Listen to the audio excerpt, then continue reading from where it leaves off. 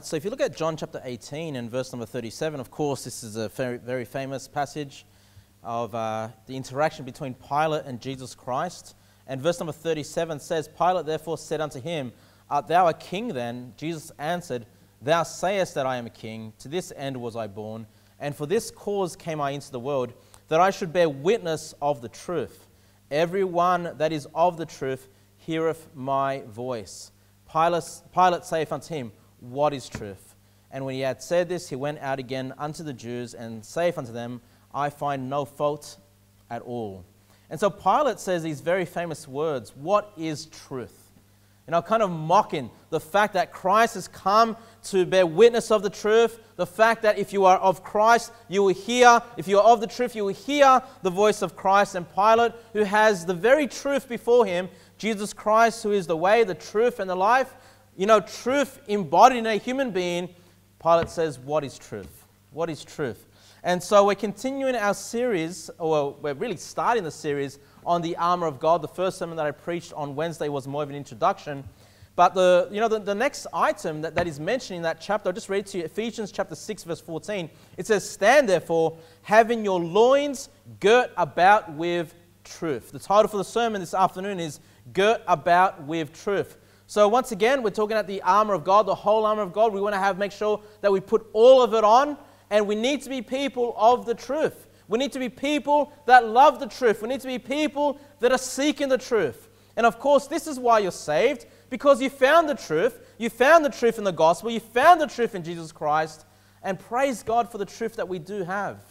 You know, we're not like Pilate, which is saying, well, what is truth? Hey, what is the way to salvation? How can we know what is true and what is not? And you know what? Pilate of this day, what is truth, is no different to many politicians today. All right? You know, for Pilate, this was more, you know, truth could never be something that's absolute. What is it? Something that is true today may not necessarily be true tomorrow.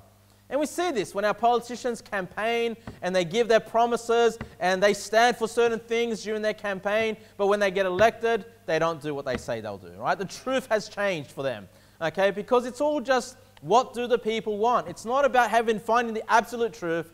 You know, for politicians, it's, well, what is true today?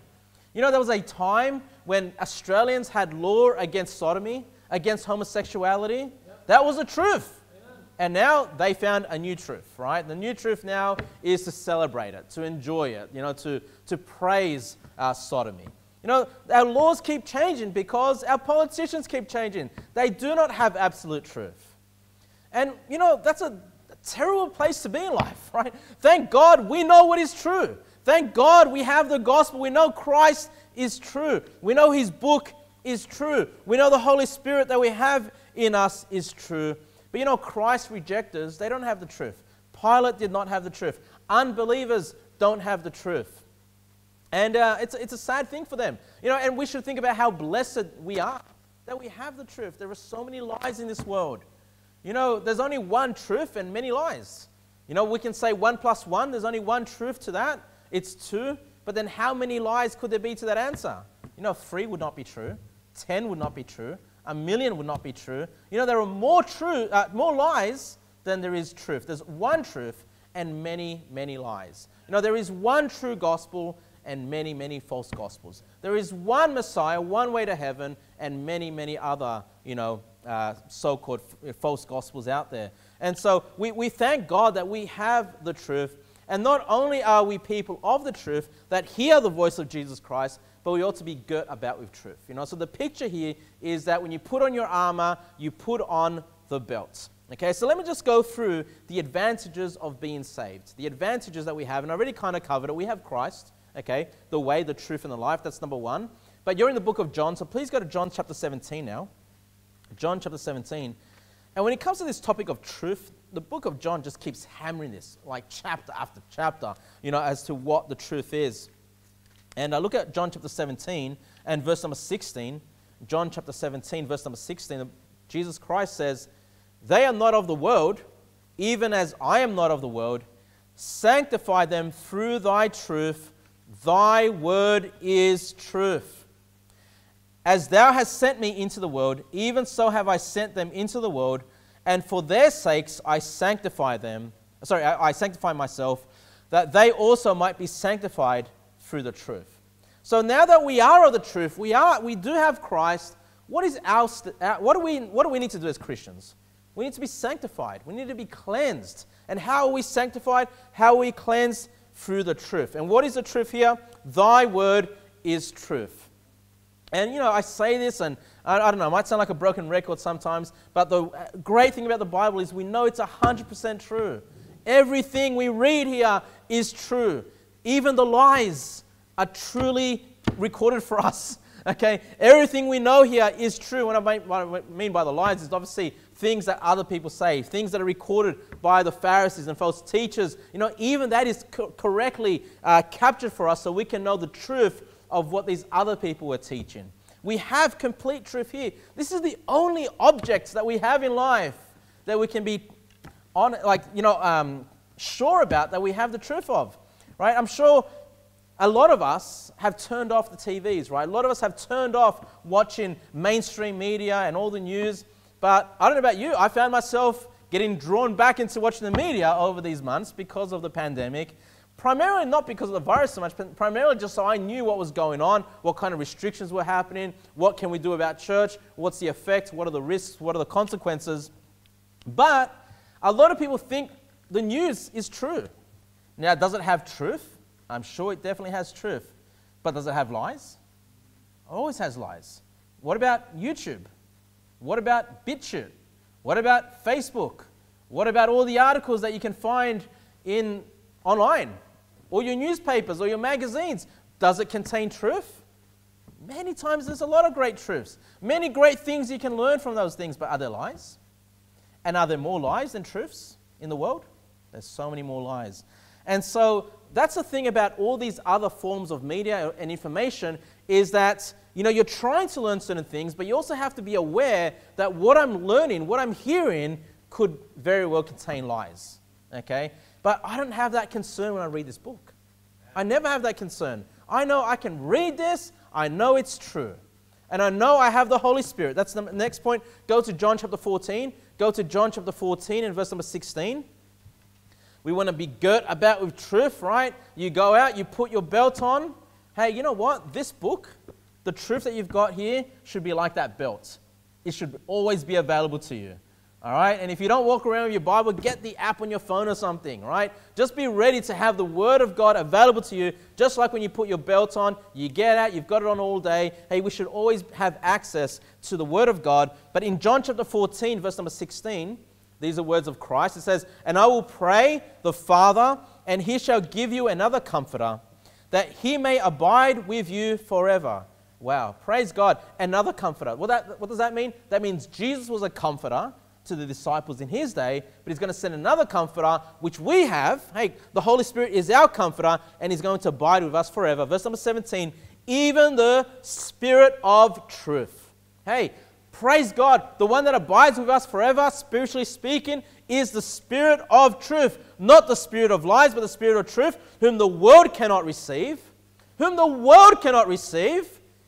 How blessed are you, brethren, that you have the Holy Spirit in you. You have God reside in you, the Spirit of truth. The world doesn't have that. What amazing power, what amazing privilege we've been given by God to have the Holy Spirit, because it seeth Him not, the world doesn't see Him, neither knoweth Him, but ye know Him, for He dwelleth with you and shall be in you. The Spirit of truth.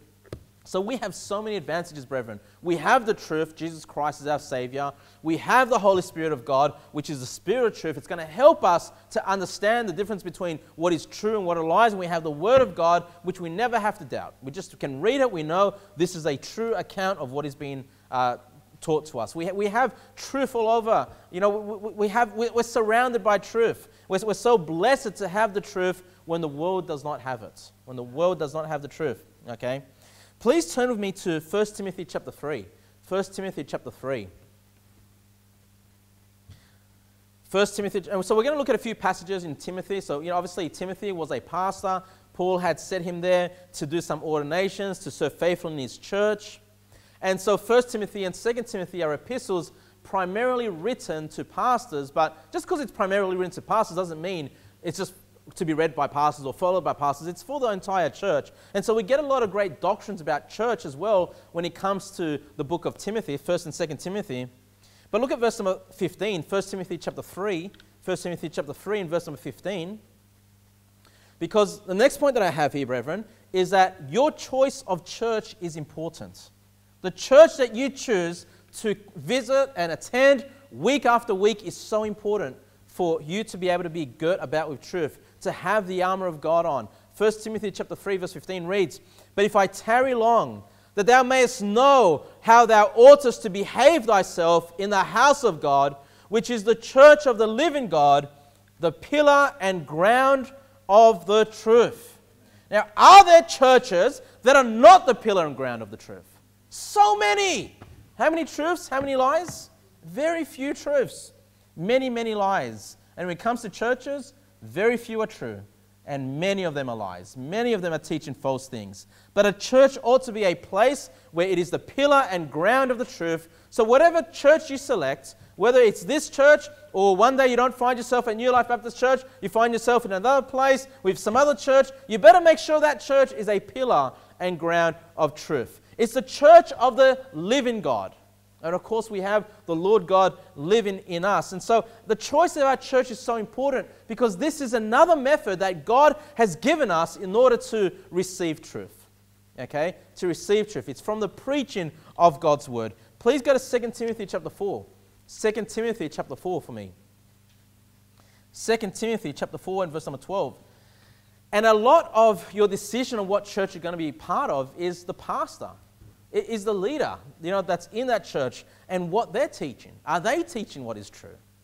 Because when we looked at the book of Revelations and we saw the 7 churches, we saw many good churches or churches that belong to Jesus Christ, right? But then they had really bad leaders. One church had Jezebel preaching at it, okay?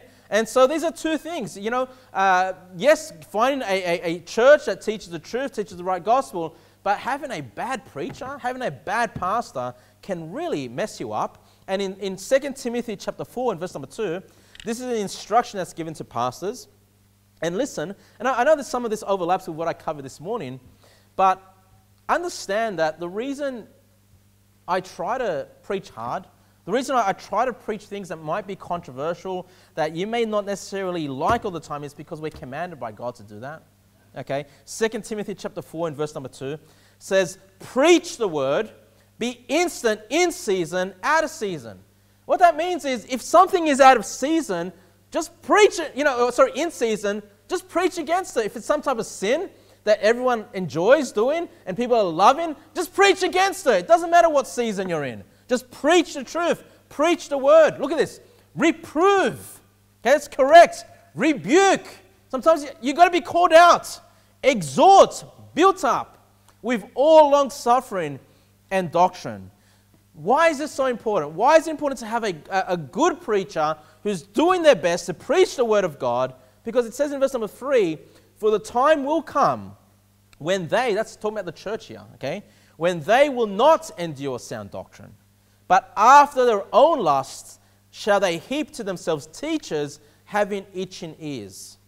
And they shall turn away their ears from the truth and shall be turned unto fables." Why is it important that you have a spirit-filled preacher who's preaching the truth of the God's word? Not concerned if he may offend you. Why is that important? Because it starts to corrupt the church. The people in the church will suffer from bad preaching. Eventually, you're not going to be able to endure sound doctrine. Okay? Eventually, you're going to look for teachers that are going to be there to scratch your ears. You have those itching ears. You just want to hear things that you love. And eventually, your ears will be turned away from the truth and turned onto fables. You'll start to believe stupid things. You'll start to accept stupid doctrines. And one stupid doctrine, Genesis chapter 6, fallen angels, marrying women, spiritual beings, marrying women, and having giants as offspring. That's a fable. That's stupidity. It doesn't jive with the Bible at all. It doesn't jive with our understanding of science. That everything brings forth after its own kind. Genesis 1, God makes it clear that everything brings forth after its own kind. Anybody that starts to pick up the Bible and reads the first chapter knows that very fundamental truth of genetics. And yet a fallen angel who's not a physical being marries some woman and creates some giants? Hey, that's a fable. Now look, I know good people that believe that. Friends that believe that. Okay? So look, why? You say, why do they believe that? Well, they sought after doctrines that scratched the ears. They moved away from looking for the sound truth and they went after the fables, the fancy stories. You know? That's a stupid, that is a stupid doctrine.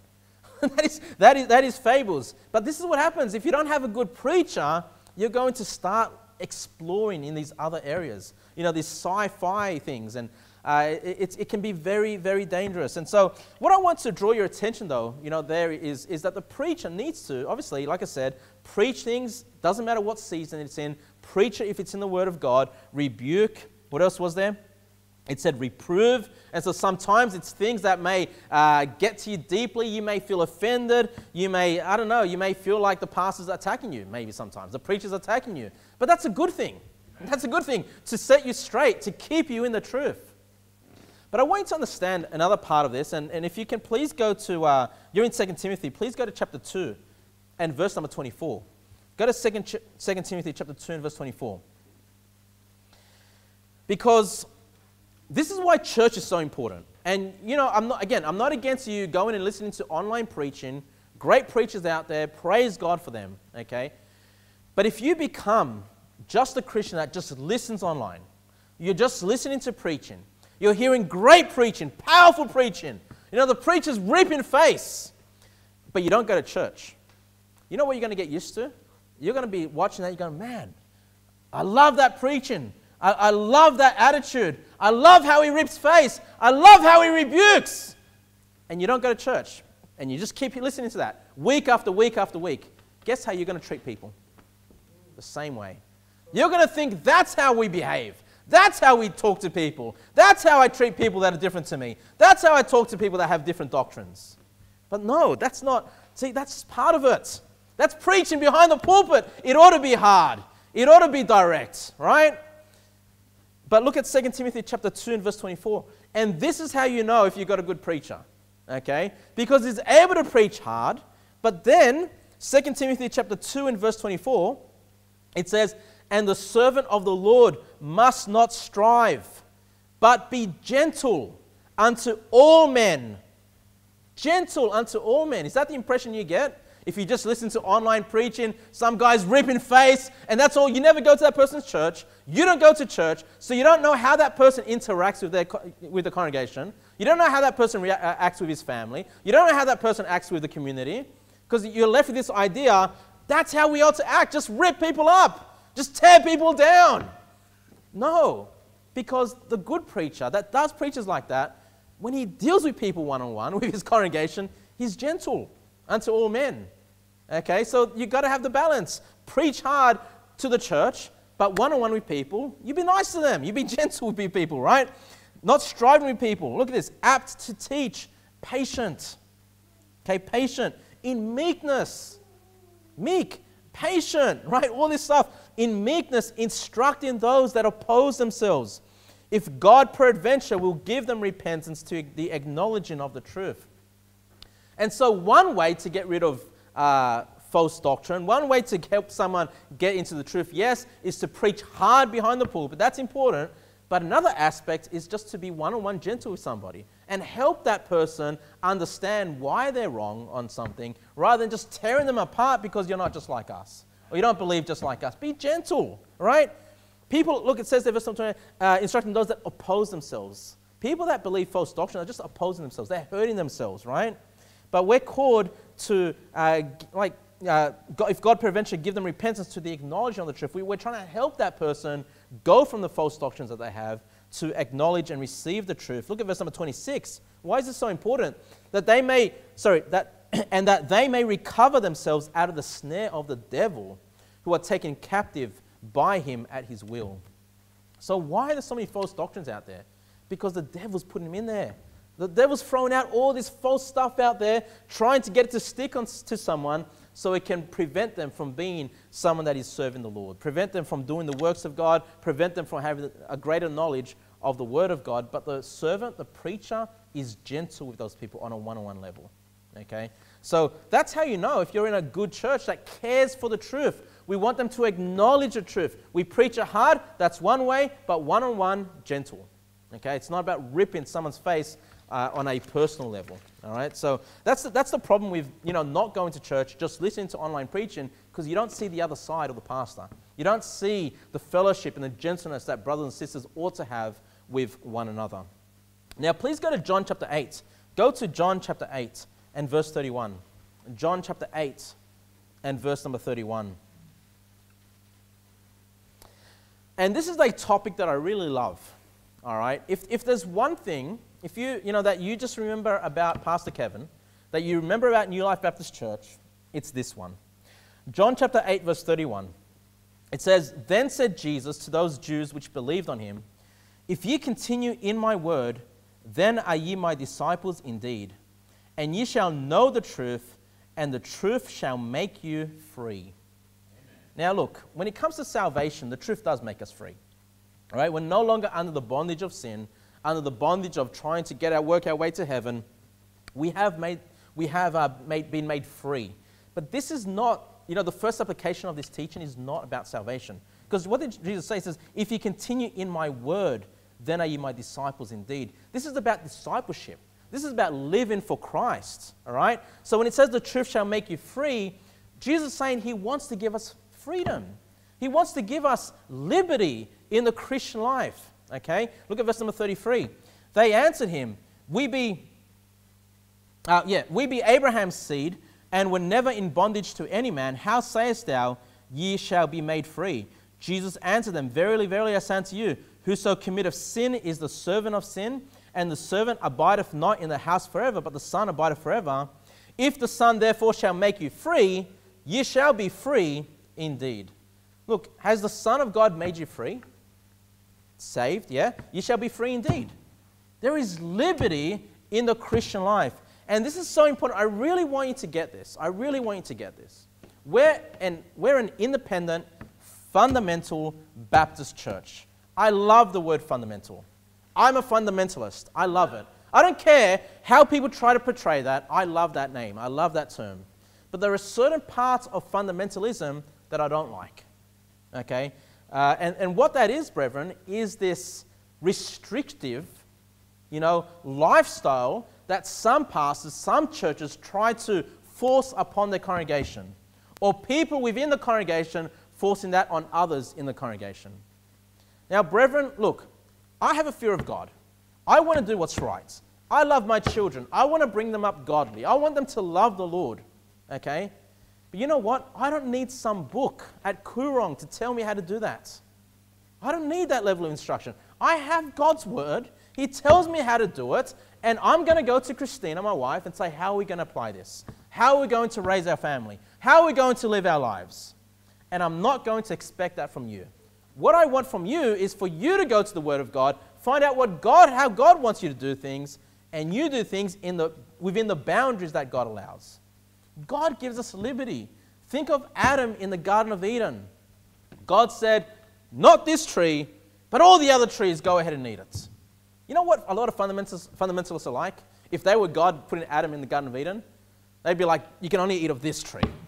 All right, and all the other trees, don't even touch them. That is the best tree. That is the right tree. If you want to be like one of us, you better eat of that tree. You eat of that second tree over there, you're not like us. No, Christ has given us liberty. And don't confuse this. I'm not talking about liberty to sin, though you do have the liberty of sin. Okay, but there are consequences for that. That's not what I'm talking about. I'm talking about how we live our lives in accordance to God's word. God has given us so much freedom. If God just told us everything to do, how to brush our teeth, what to eat for breakfast, what time to eat, what time to read your Bible, gave us every little detail, you know what it'd be? It'd be bondage. Because we'd be every moment thinking, when's the time? Think of the Muslims. Don't they have to pray is it 3 times a day or something? I don't know. 5 times a day. That's bondage. So they're always all the time, quickly, go and pray. Is that how God wants us to be? In bondage? No. And so what we get out of this, brethren, is that, and I'm telling you this because I hate this. I hate this behavior where people think you have to live a certain way, right? You have to raise your children a certain way. You have to do it this way or that way because Pastor so-and-so said so. No, that's stupidity. That's not the liberty. That's not the freedom that God has given us. And listen, I'm all in favor of liberty, okay? And I want to give you guys all the liberty. Sometimes I have people, apologize to me. And I'm like, why? Don't apologize to me. You can do whatever you want. You don't have to do it the way, if you come and ask me for advice and I give you advice, but you don't take that advice, you do it differently, it's your life. You have liberty. You can choose as long as it's not sin. I'm not condoning sin. I'm just saying within your life, just do what is right. Do what God tells you. Okay? You don't have to agonize and say, God, is this the job you want to give me? Listen, there's like thousands of professions. Thousands of professions. And you say, well, I want God's will. Which job do I do? Do I become an electrician? Do I become a farmer? God, oh. You know what God wants for you? Just work a job. Just choose. God says, look, there's 1,000. Just do it. Just get a job. That's God's will for you. Go get a job, man. Provide. There's liberty. There's liberty. Now, look, I'm not saying there's never a time to ask God to open doors and close certain doors and make it clear which way to go. But, if God's not giving you that one answer, it's probably because there's 1,000 right answers. Just take one. Instead of, look, it's better you take one than not take any and just agonize, what is God's will for my life? There's liberty, okay? There's liberty. We don't have to be exactly the same. And I'm not going to get offended if you don't do things exactly like me. And you shouldn't get offended if I don't do things exactly like you. Don't get offended if I don't take your advice. I'm not going to get offended if you don't take my advice. Okay? And you know what? I don't like giving advice. I don't, because I'd rather say, you got liberty, you got the Holy Ghost, you got the Bible, you know what God wants, you know what God expects, work it out.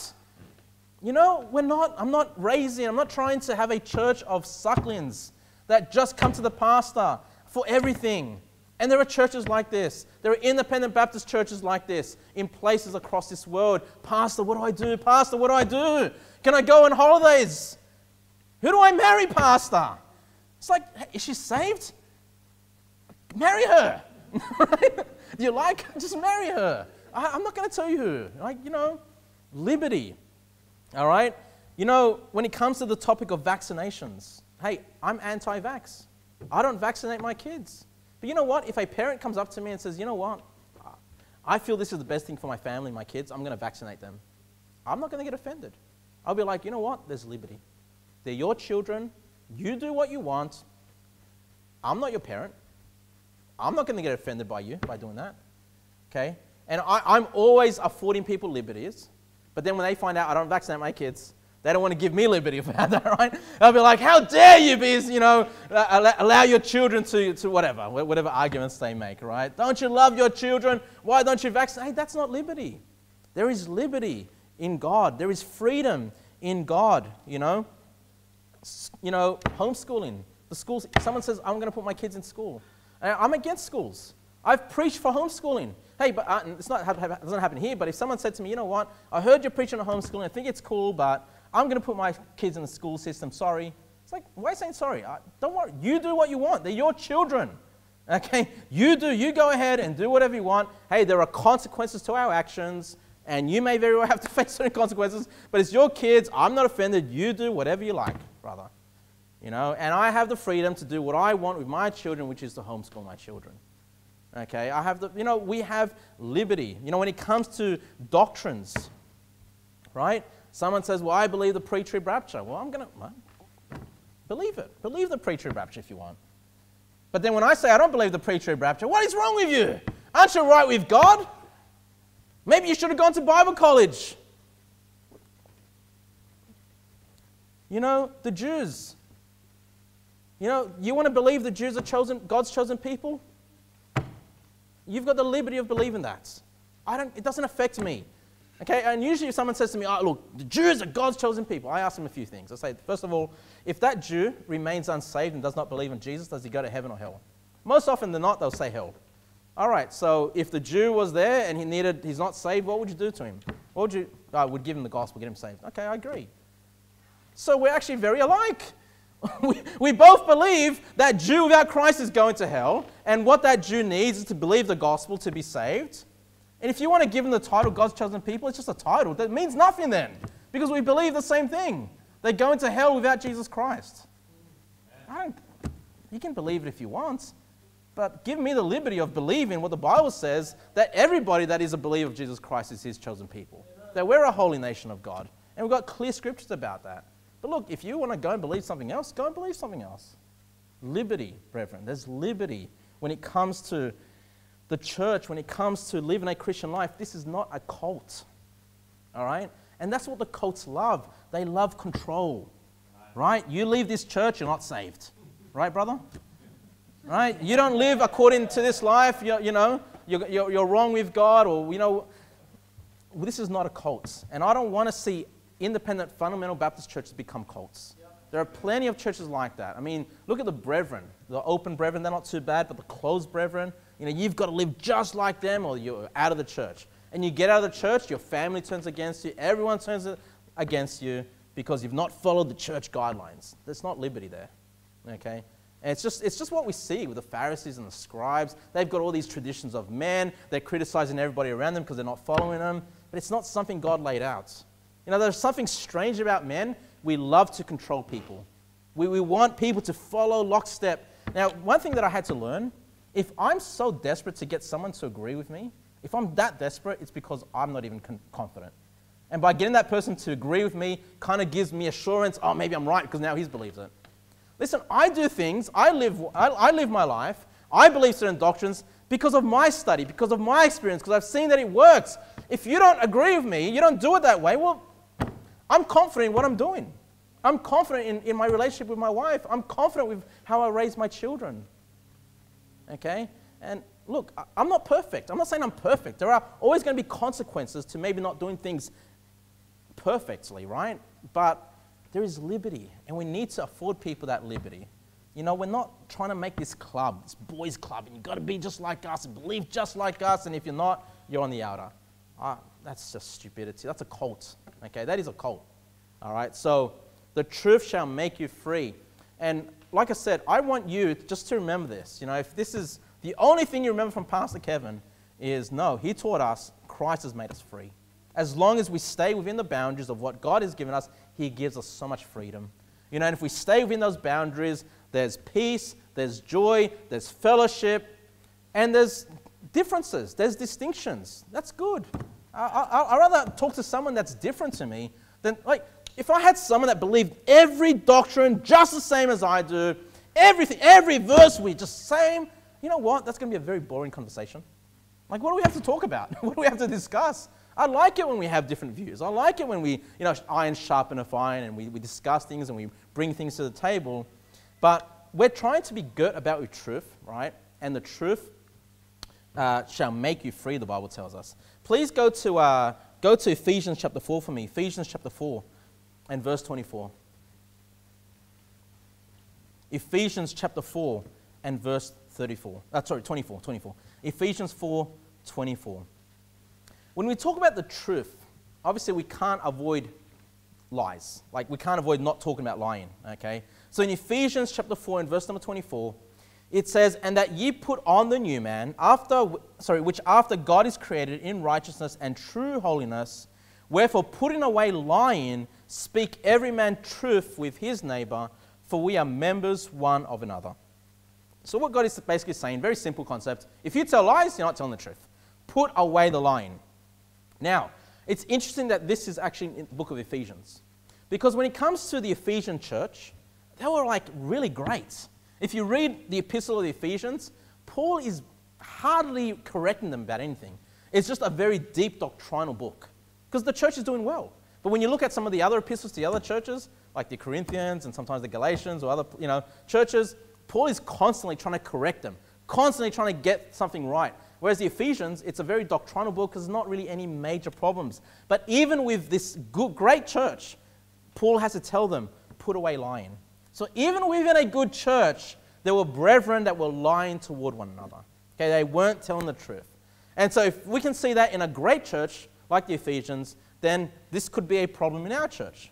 Okay? And if we're someone that we're trying to gird about ourselves with truth, we need to make sure we put away the lying, that we don't go and lie to our brothers and sisters in the Lord. You know, where I want to find the most honest people is not in my workplace. It's in my church. If I'm looking for honest people, I'll say, look, there are people in my church, these people are honest. They're not going to lie. That's what I hope. Now, are we going to lie to one another? Sometimes it's going to happen. It's probably already happened, right? And this is why we need to put that away, right? Speak truth with his neighbor, for we are members one of another. You know, we're the body of Christ, the church, right? And if we're lying, we're just lying to each other. We're lying to that one body that God has set us in, the local church. The Bible says in Proverbs 12:22, lying lips are abomination to the Lord, but they that deal truly are his delights. Okay, so lies are an abomination to the Lord, but you just deal truly, you tell the truth, the Lord delights in that. You know, if you tell the truth to your hurt, the Lord delights in it. To your hurt, you may think, man, I should have just lied. Things would have been better for me. No. You know, you would have upset the Lord. You know, but by telling the truth, even at your hurt, it delights the Lord. And he's going to reward you. He's going to bless you for telling the truth, even at your own hurts. You know, which brings me to my next point, because we're trying to teach about truth here. And the Australian national anthem, let me just speak about that quickly. So I'll just try to sing it a little bit. If you know the words, I'll stop here and let's see if you know the words. You know, Australians, let us all rejoice, for we are young and free, with golden soil and wealth for toil. Maybe Sam, do you know this one, Sam? Our home is girt by sea. Hey, we're to be girt, right, with the truth. What does girt mean? If our nation is girt by sea, it's surrounded by sea, right? We're an island nation. Our borders don't touch some other nation. To be girt by sea is to be surrounded by sea. And so when we're talking about being girt with truth, we need to be surrounded by truth.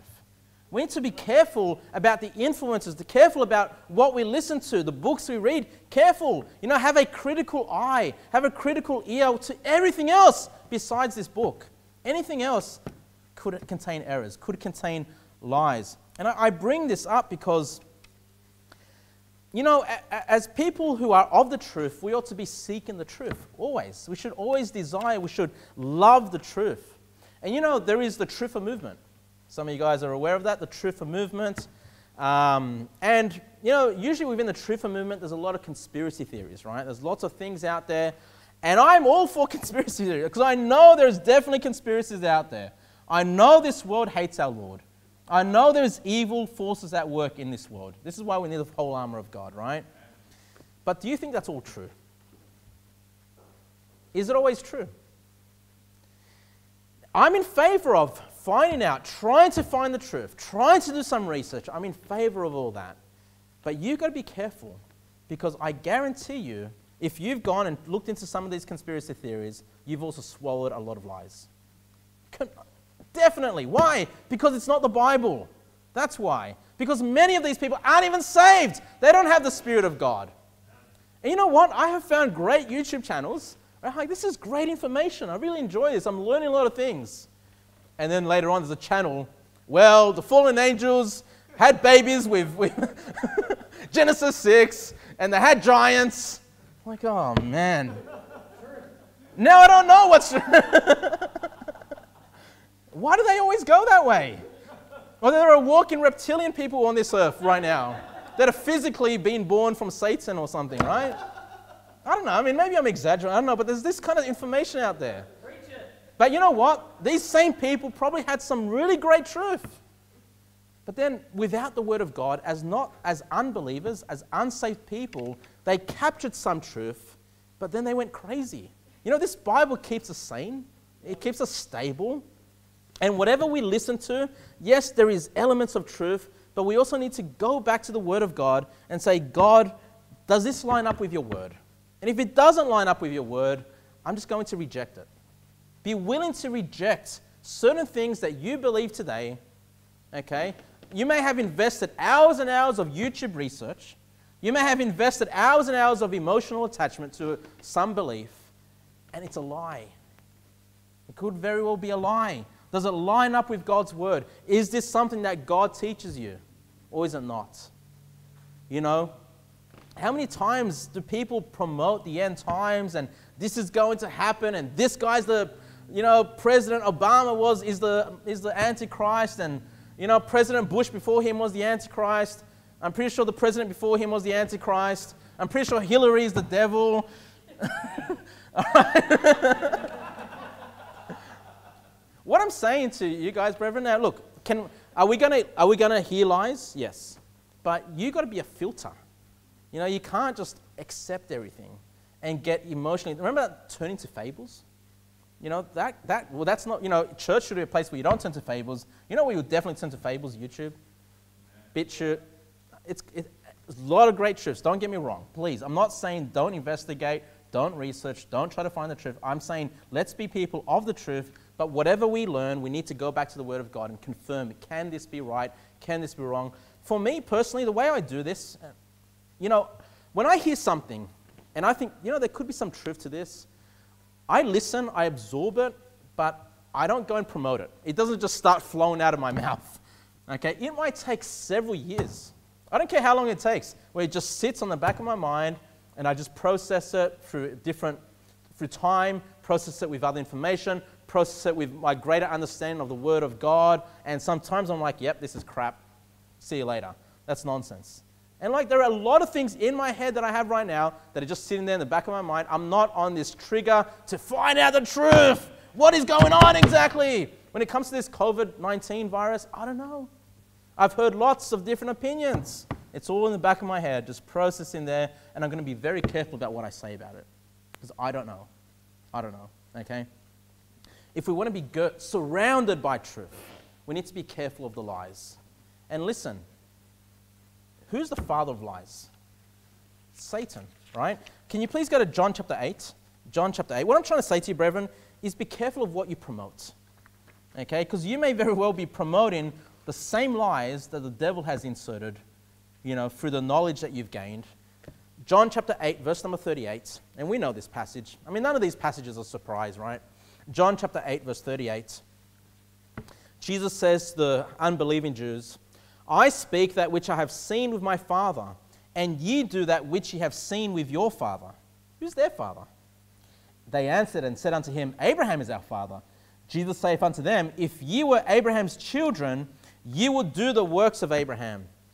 But now ye seek to kill me, a man that have told you the truth, which I have heard of God. This did not Abraham. Ye do the deeds of your father. Then said they to him, We be not born of fornication, we have one Father, even God.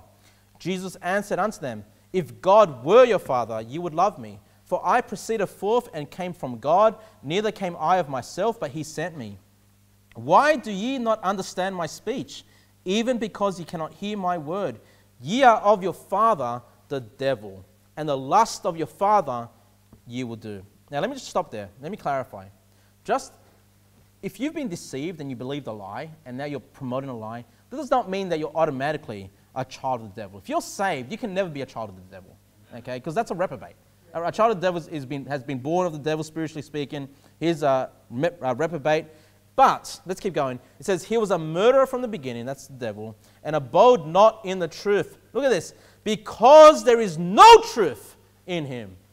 There is no truth with the devil. Understand that.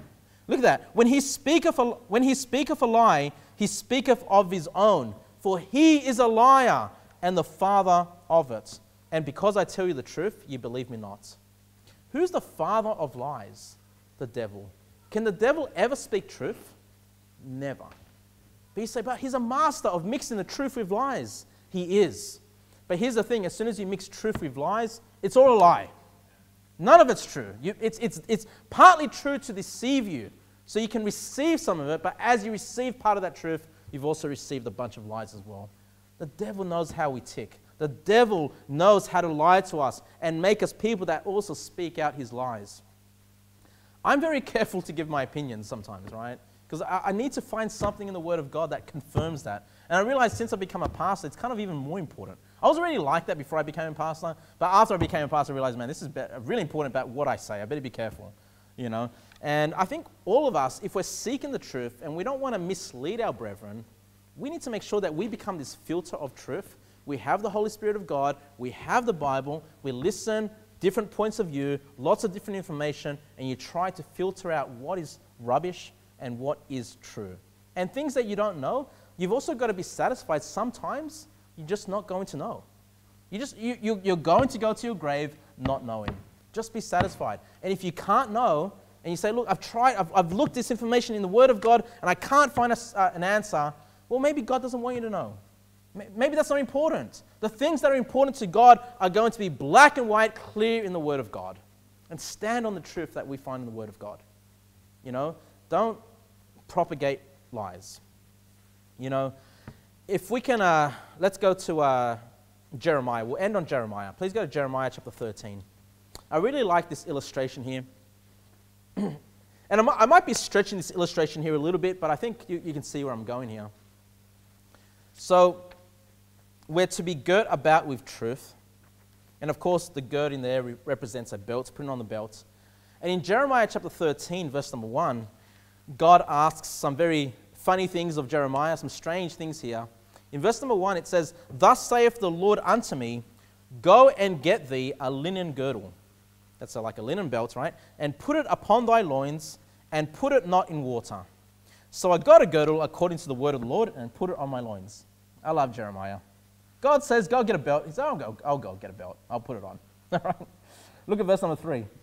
"And the word of the Lord came unto me the second time, saying, Take the girdle that thou hast got, which is upon thy loins, and arise, go to Euphrates," that's the Euphrates River, "and hide it there in a hole of the rock. So I went and hid it by Euphrates as the Lord commanded me." Say, why, God, why are you asking him to do this? You put on a belt, now take it off and go to the river, put it there in the rock. Verse number 6, "And it came to pass after many days that the Lord said unto me, Arise, go to Euphrates, and take the girdle from thence, which I commanded thee to hide there.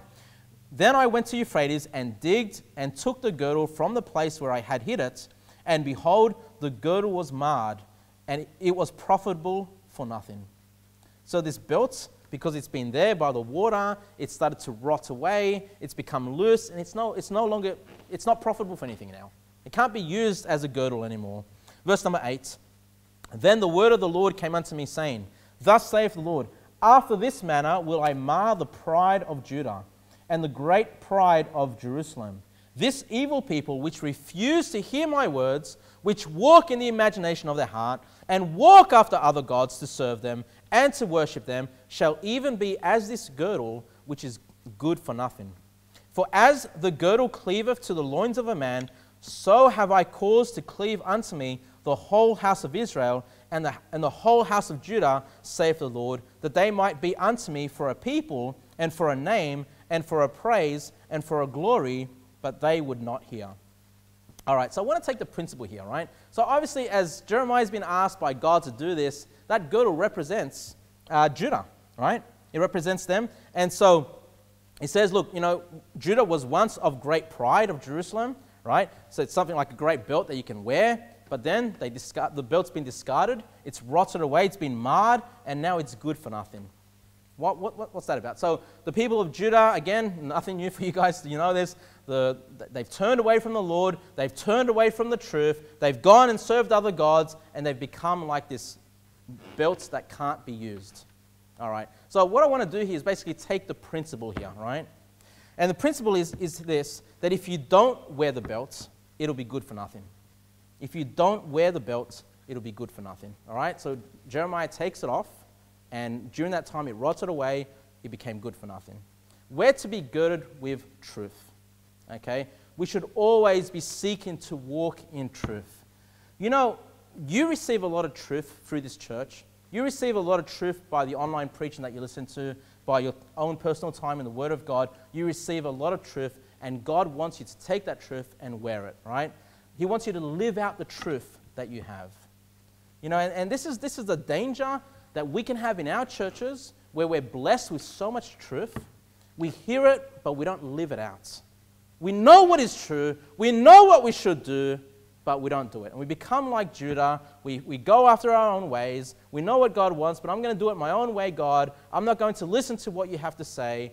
And, you may not go as far as worshiping other gods like they did here, but hey, you go about your own way. You're hearing truth, but you're just not living it out. You're not wearing the belt, right? You're not wearing the belt. And listen, when you don't wear it, it's going to wear out. It'll be good for nothing. You have all this truth, but it's good for nothing because you're not living it out, right? And that's what the belt represents, the fact that you put it on, you keep it on all day long. You go to work with it, right? Before you go to church, you put on your belt, you get out there. That should be a picture of the fact that you need to be surrounded by the truth. Always have the truth with you. Live by the truth. Know the truth of God. Live it out in your lives, because if you don't live it out, brethren, if you set it aside, you take it to the river Euphrates, it'll be marred, it'll be good for nothing. You won't be profitable for God. You won't be able to walk in the truth that God has set for you.